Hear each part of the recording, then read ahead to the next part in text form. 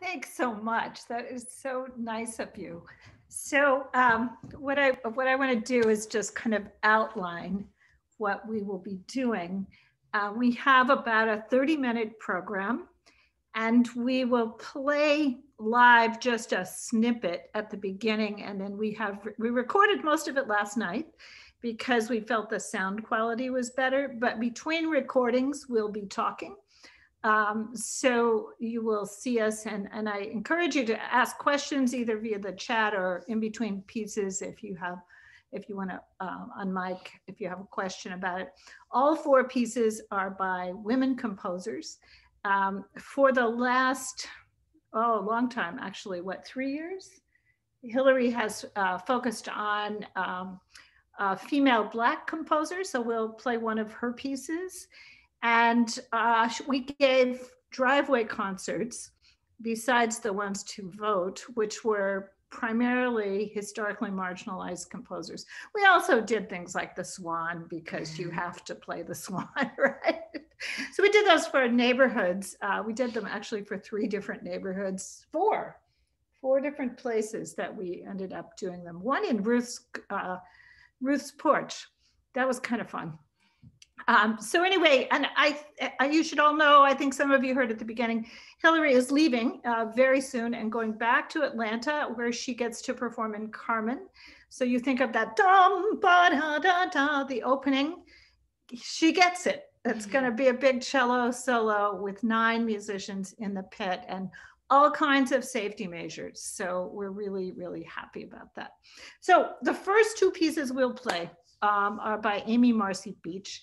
And probably many of you have heard of her, but I'd like to give you, as the true musicologist that I am, I have to give you a little background about her. She's been called the Dean of American Women Composers. And it turns out, I learned things as I was researching it, that she nurtured and mentored many young female composers. So she's kind of our Nadia Boulanger, which is kind of cool to think of her in that way. She's also a person who is identified as part of the Boston Six, which again, I learned, I've never heard the Boston Six. Like Les Six in France, the Boston Six were Chadwick, Parker, Payne, Foote, and McDowell. And she was friends with McDowell and received many different McDowell fellowships. And that, in fact, is where she mentored. From 1921 on, she mentored a lot of women at the McDowell colony. Super prodigy. This little girl at 1 knew 40 songs. I mean, we have grandchildren, and I think they should know 40 songs, but I doubt they do. By 2, she could sing counterpart to those songs, and by 4, she was composing. So she was really quite remarkable. She was raised in Boston. At 16, she played with Boston Symphony, then married at 18. She married a doctor who was 24 years older than she was. And I will read you what the contract was. The marriage was conditioned upon, this sounds like Fanny Mendelssohn, conditioned upon her willingness to live according to his status and function as a society matron and patron of the arts. This is 1890, right around 1890. She agreed never to teach piano, an activity widely associated with women and regarded as providing pin money because she wouldn't need it, right? Because she was so wealthy. She further agreed to limit her performances to 2 public recitals per year, with profits donated to charity, and to devote herself to composition. Very similar, actually, to what Clara Schumann did. Once she married Robert, she said, "Oh, I'm not going to perform outside the home anymore." And she composed, and then, of course, went back to it when her husband passed away, as did Amy Marcy Beach. So her husband was 24 years older, and he dies in 1910. And she goes back to the stage. She lives in Europe for quite a while after that.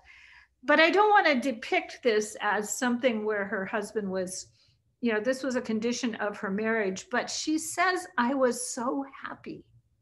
And he was content, and I belonged to a happy period that may never come again." So apparently she welcomed this. This also reminds me of Fanny Mendelssohn, whose father said, oh, you may not go out and make your living as a musician. The lot of a housewife is what you're supposed to do. But at least in Amy's case, she welcomed that.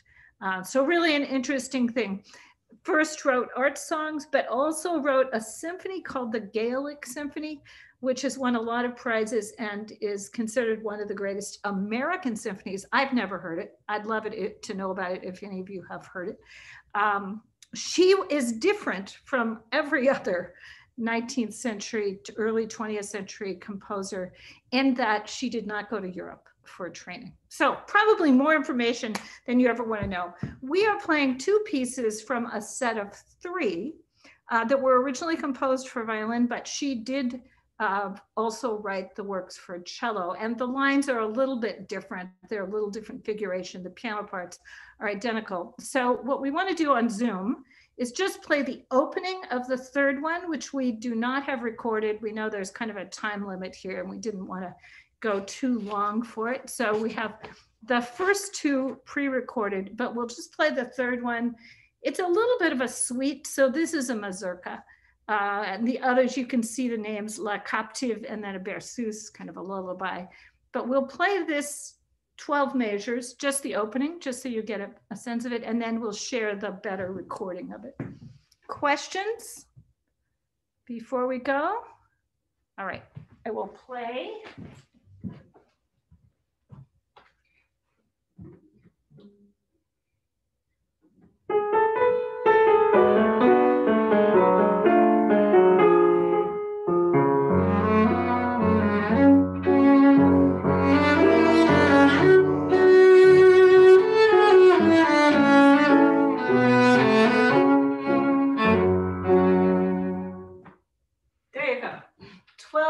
And now we will share.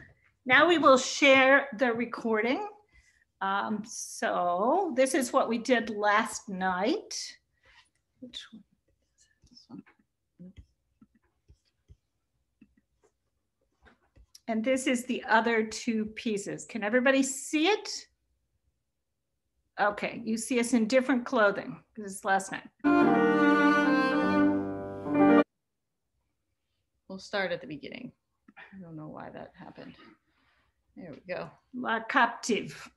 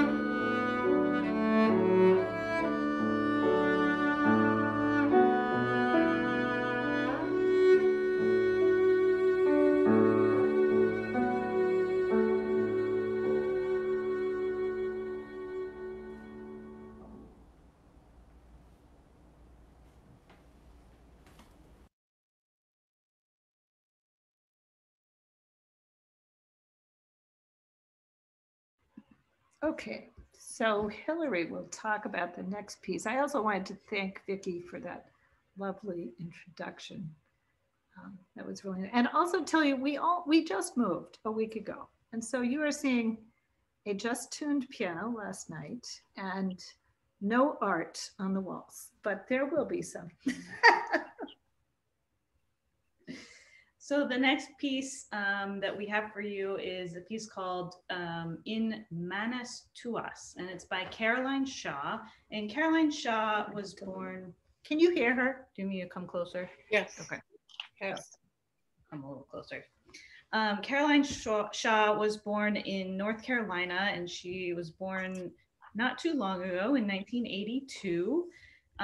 She is the youngest person to have ever won a Pulitzer Prize, and she won it a few years ago when she was 30 years old. So pretty remarkable. Again, probably a prodigy, plays the violin and also sings, started composing at a young age as well. In addition to her composition, she also performs as a violinist and as a singer in several new music ensembles, including the a cappella group that she wrote her Pulitzer Prize winning composition for. She has been commissioned by nearly everybody, Don Upshaw, Renee Fleming, the Dover Quartet, Seattle Symphony, Baltimore Symphony, the list goes on and on and on. So quite a prolific composer. And I wanted to read what she wrote about this piece itself. So just give me a second here. It says, In Manus Tuas is based on an earlier motet, in this case, that of Thomas Tallis. While there are only a few slices of the piece that reflect exact harmonic changes in Tallis's setting, the motion, or lack of, is intended to capture a sensation of a single moment of hearing the motet in a particular and remarkable space, the Christ Church in New Haven, Connecticut. In Manus Tuas was written in 2009 for cellist Hannah Collins for a secular solo cello compline service that was held in the dark candlelit nave.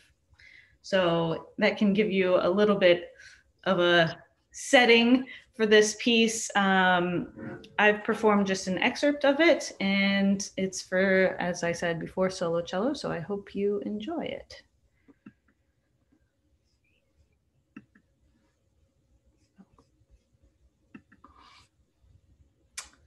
Let's see, you probably have to get rid of this. Can you see one thing or two? Okay.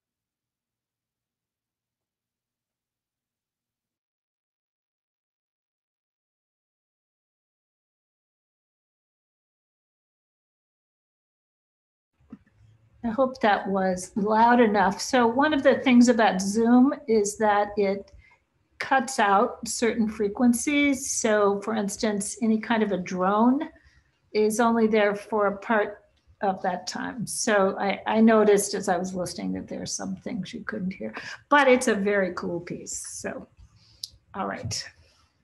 The next piece that we have on here is actually a piece that was recorded as part of the Martin Luther King Day concert. And I wanted to include it here because it's by a composer named Dorothy Red Moore. And Dorothy Red Moore is a composer I've become very familiar with in the last several years, or a few years. And I've just really fallen in love with her works. She's a phenomenal composer. She currently lives in New York City. She was born in Delaware in 1940 and went to Howard University where she majored in music. She majored in composition, but also played the piano and sang a little bit.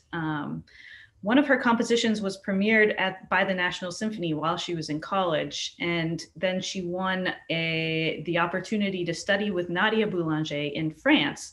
So she spent a good deal of time studying with her there while she was in college and then went back to France after that. Dorothy Red Moore uses her music to express her reactions and her experiences to the racial tensions that were happening during her lifetime. That includes the present day and as well as, I don't know though that she's composing now, but in the 60s when she was really writing a lot of music. She says, I wanted to read this quote that is pretty powerful. I think. She says, with all the turmoil going on, I knew that I wouldn't go out, pick up a gun and kill somebody. I do have a social consciousness and I do not write music in a vacuum. But I was thinking that communicating my ideas and emotions around the world would make a difference. So she is expressing herself through her music. The piece that I have for you today is called The Weary Blues, and it's a piano trio for voice, for tenor, cello, and piano. And she places a heavy emphasis on poetry in all of her writing. But when she wasn't writing her own poetry, she uses that of Langston Hughes a lot of the time. And in this case, she is using a poem that he writes, which is called Weary Blues. It's one of his very first published poems. And I'm going to read the text for you. So, Weary Blues. Droning in a drowsy, syncopated tune, rocking back and forth to a mellow croon, I heard a Negro play. Down on Lenox Avenue the other night, by the pale, dull pallor of an old gas light, he did a lazy sway. He did a lazy sway. To the tune of those weary blues, with his ebony hands on each ivory key, he made that poor piano moan with melody. Oh, blues! Swaying to and fro on his rickety stool, he played that sad, raggy tune like a musical fool. Sweet blues, coming from a black man's soul. Oh, blues. In a deep song voice with a melancholy tune, I heard that Negro sing that old piano moan. Ain't got nobody in all this world. Ain't got nobody but myself. I's gonna quit my frowning and put my troubles on the shelf. Thump, thump, thump went his foot on the floor. He played a few chords, then he sang some more. I got the weary blues and I can't be satisfied. Got the weary blues and can't be satisfied. I ain't happy no more and I wish that I had died. And far into the night he crooned that tune. The stars went out and so did the moon. The singer stopped playing and went to bed while the weary blues echoed through his head. He slept like a rock or a man that's dead.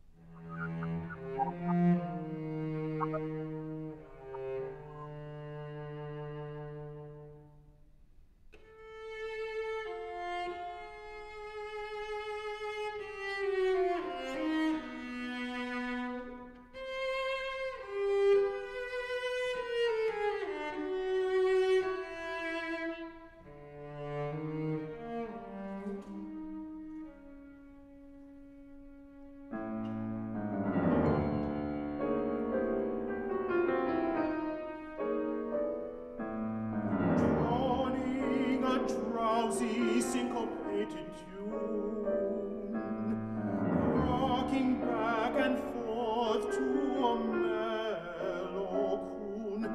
I heard a Negro play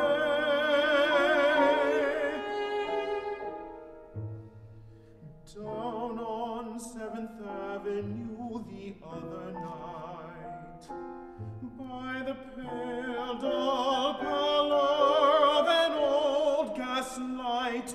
He did a lazy sway. He did a lazy sway to the tune of those weary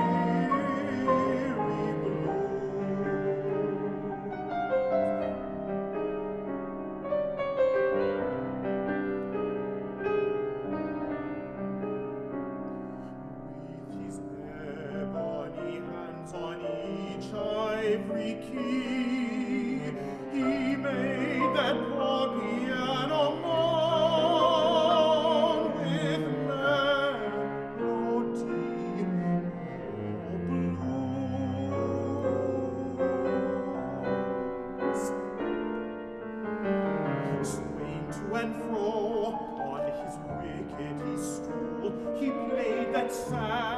shaggy tune, like a musical full sweet blues, coming from a black man's soul. Oh, blues.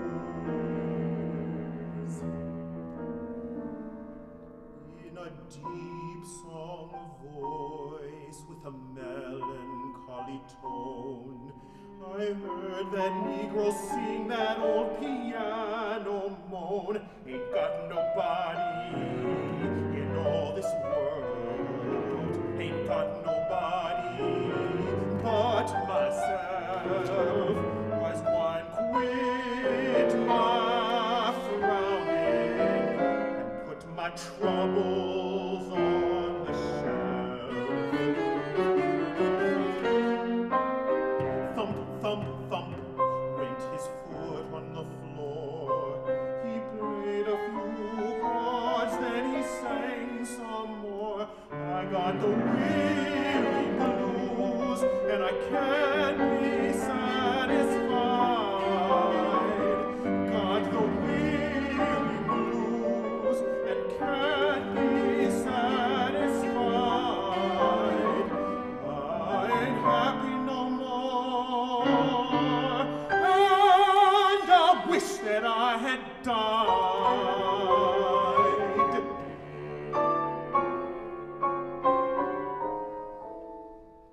And far into the night he crooned that tune. The stars went out, and so did the moon. The singer stopped playing and went to bed, while the weary blues echoed through his head.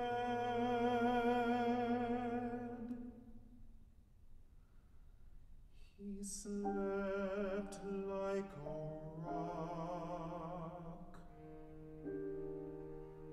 or a man that's dead.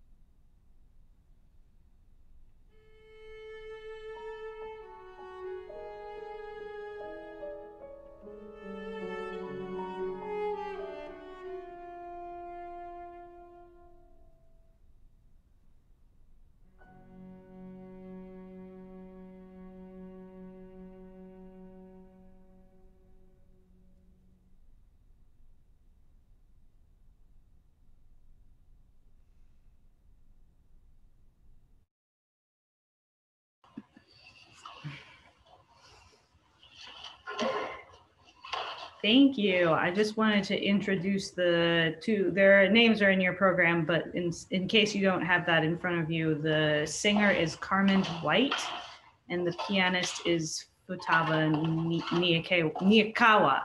Sorry, Niyakawa.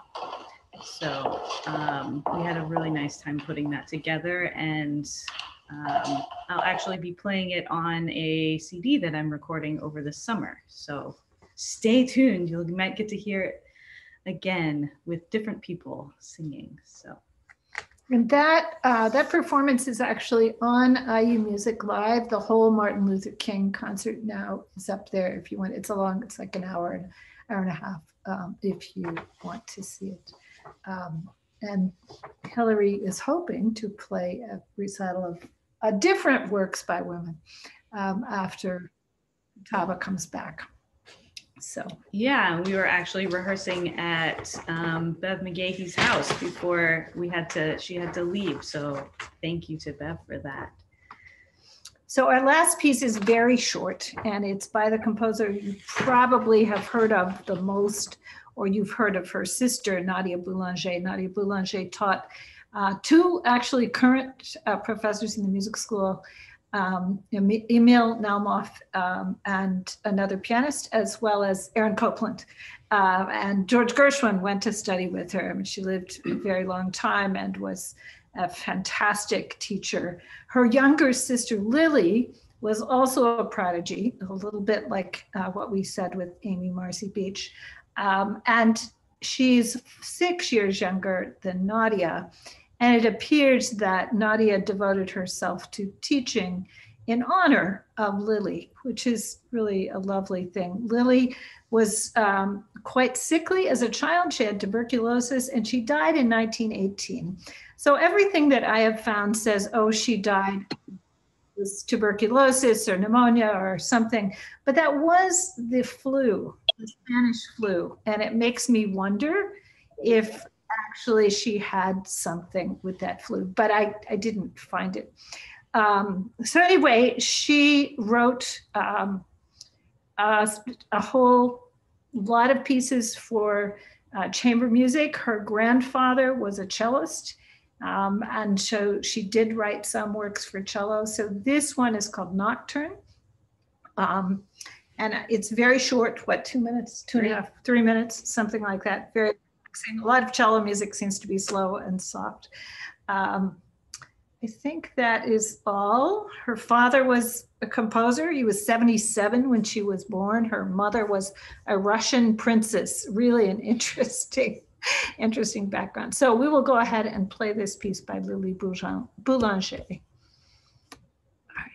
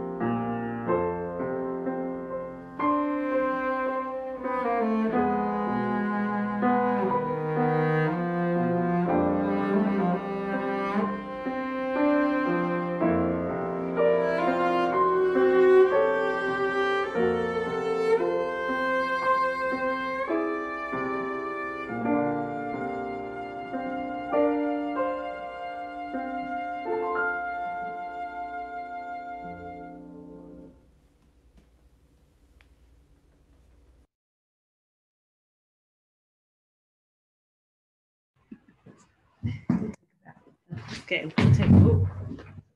There we go. There's our official bell.